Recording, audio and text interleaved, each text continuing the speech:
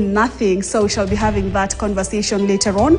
But let's begin with our top story this hour. And Kenya could soon join the list of African countries to criminalize homosexuality, same-sex marriages, and LGBTQ behaviors.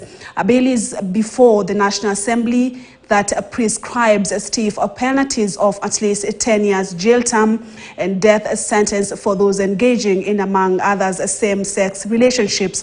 The move coming amidst a resistance by a section of African countries to decriminalize LGBTQ. A senior political affairs reporter Jeff Kiroi spoke to the architect of the bill and now brings us some insights.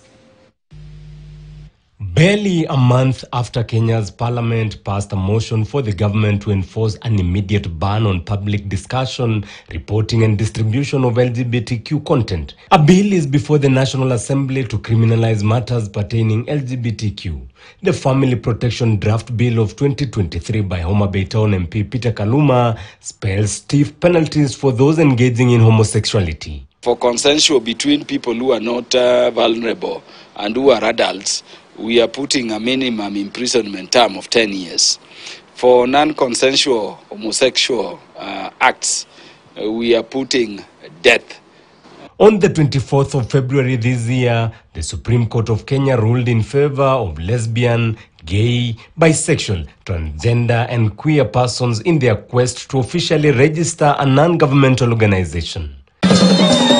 The ruling that coincided with the United States of America First Lady Jill Biden's visit to Kenya caused an uproar. The United States government has been profound in defending the LGBTQ community. But even with the ties Kenya enjoys with the Western countries, specifically the United States of America, the leadership of Kenya has maintained a tough stance against LGBTQ.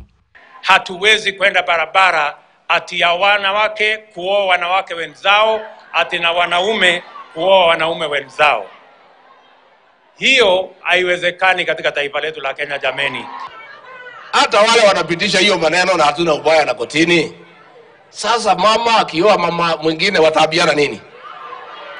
Mama mtaambiana nini? Hiyo maneno hatutaki.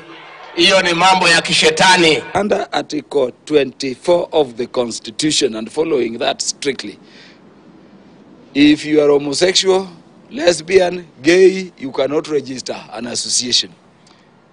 And you cannot register an association bearing any of those titles. We also have to refuse recolonization. This is another bit of it. Tying this kind of behavior with donations. Let us all rise to say no. 3 East African countries are tightening the noose through new laws against promotion of homosexuality. The Ugandan parliament has passed the Anti-Homosexuality Bill of 2022, which proposes a 10-year minimum jail term for any person who identifies as LGBTQ. The bill, however, has not been enacted. President Yoweri Museveni is yet to sign the bill to law as pressure from the Western countries pile on him to reject the bill in totality. The Western countries should stop wasting the time of humanity by trying to impose their practices on other peoples.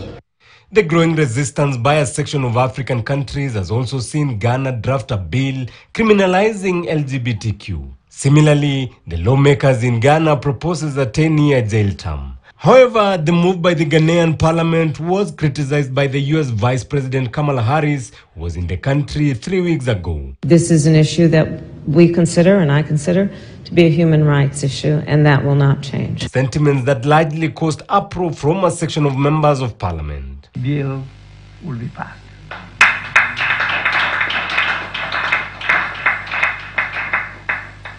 This is the word to His Excellency the President. There is no way he can intervene. In Kenya, the bill will be submitted to the Justice and Legal Affairs Committee in Parliament for pre-publication before Kenyans are invited to give views. The bill seemingly uniting two sides of majority and the minority in the August House. This is a bill we are going to pass and it will become law without debate. And I can tell you that I'm very grateful the President is supportive. As he has said so in public. The Deputy President and the Executive are supportive. But I can tell you, even if they were not to support, the legislative authority of the state is vested in Parliament.